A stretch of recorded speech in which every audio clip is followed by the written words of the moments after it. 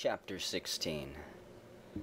It had been Captain Guy's original intention, after satisfying himself about the auroras, to proceed through the Strait of Magellan and up along the western coast of Patagonia. But information received at Tristan d'Acunha induced him to steer to the southward, in the hope of falling in with some small islands said to lie about the parallel of 60 degrees south, longitude 41 degrees 20 west. In the event of his not discovering these lands, he designed, should the season prove favorable, to push on toward the pole. Accordingly, on the 12th of December, we made sail in that direction. On the 18th we found ourselves about the station indicated by Glass, and cruised for 3 days in the neighborhood without finding any traces of the islands he had mentioned.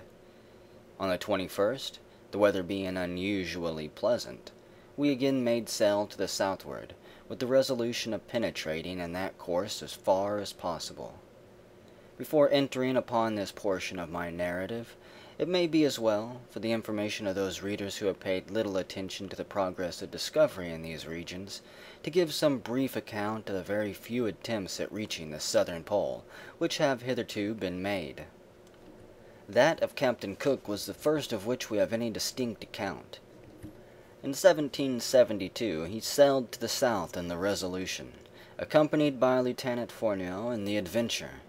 In December he found himself as far as the 58th parallel of south latitude, and in longitude 26 degrees 57 east. Here he met with narrow fields of ice, about 8 or 10 inches thick, and running northwest and southeast. This ice was in large cakes, and usually it was packed so closely that the vessel had great difficulty in forcing a passage. At this period Captain Cook supposed, from the vast number of birds to be seen, and from other indications, that he was in the near vicinity of land. He kept on to the southward, the weather being exceedingly cold, until he reached the 64th parallel, in longitude 38 degrees 14 east. Here he had mild weather with gentle breezes for 5 days, the thermometer being at 36. In January 1773, the vessels crossed the Antarctic Circle, but did not succeed in penetrating much further, for upon reaching latitude 67 degrees 15, they found all farther progress impeded by an immense body of ice, extending all along the southern horizon as far as the eye could reach. This ice was of every variety, and some large floes of it, miles in extent, formed a compact mass, rising 18 or 20 feet above the water. It being late in the season and no hope entertained of rounding these obstructions, Captain Cook now reluctantly turned to the northward. In the November following he renewed his search in the Antarctic. In latitude 59 degrees 40 he met with a strong current setting to the southward. In December, when the vessels were latitude 67 degrees 31, longitude 142 degrees 54 west, the cold was excessive, with heavy gales and fog.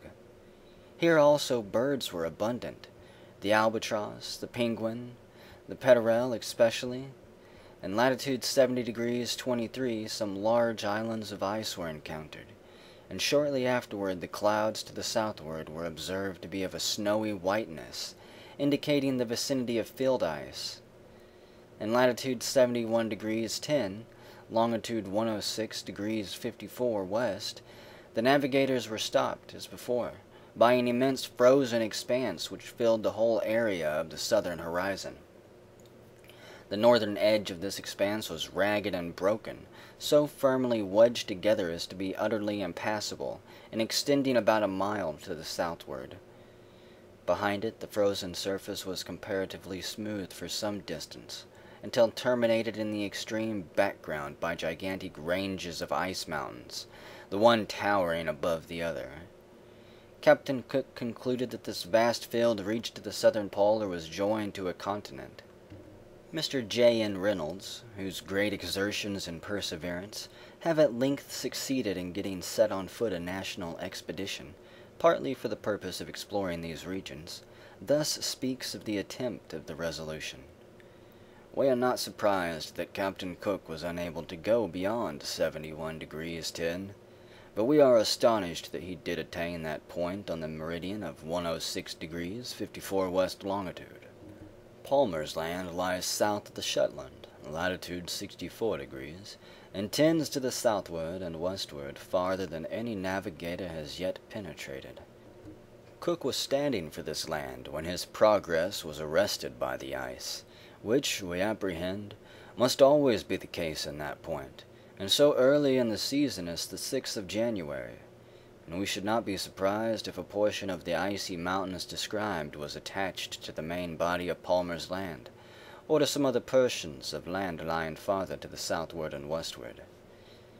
In 1803, Captains Krutzistern and Lazowski were dispatched by Alexander of Russia for the purpose of circumnavigating the globe.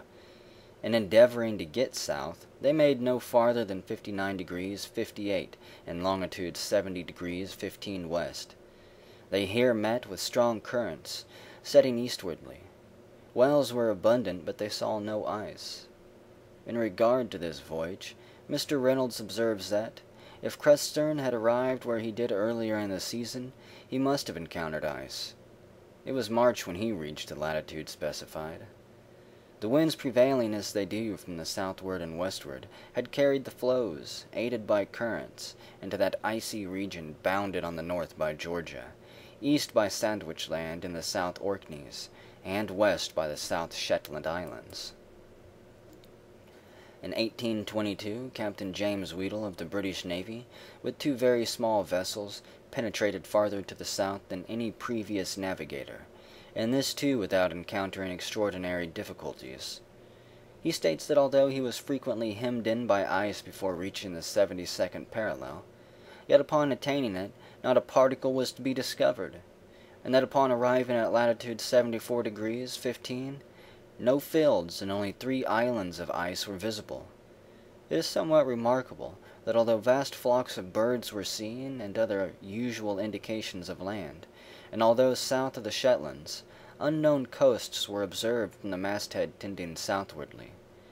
Weddell discourages the idea of land existing in the polar regions of the south.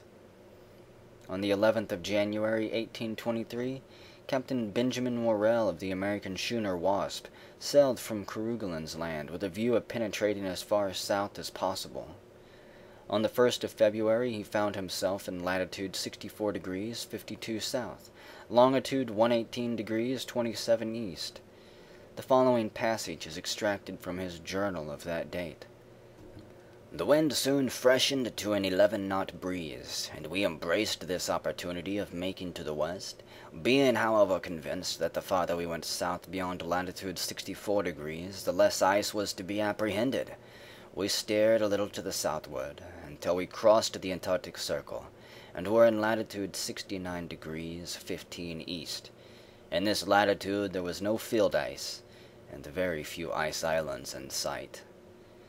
Under the date of March 14th, I also find this entry. The sea was now entirely free of field ice, and there were not more than a dozen ice islands in sight. At the same time, the temperature of the air and water was at least 13 degrees higher, more mild, than we had ever found it between the parallels of 60 and 62 south. We were now in latitude 70 degrees 14 south, and the temperature of the air was 47, and that of the water 44. In this situation I found the variation to be 14 degrees, 27 degrees easterly, per azimuth. I have several times passed within the Antarctic Circle on different meridians, and have uniformly found the temperature, both of the air and the water, to become more and more mild the farther I advanced beyond the 65th degree of south latitude, and that the variation decreases in the same proportion. While north of this latitude, say between 60 and 65 south, we frequently had great difficulty in finding passage for the vessel between the immense and almost innumerable ice islands, some of which were from 1 to 2 miles in circumference, and more than 500 feet above the surface of the water.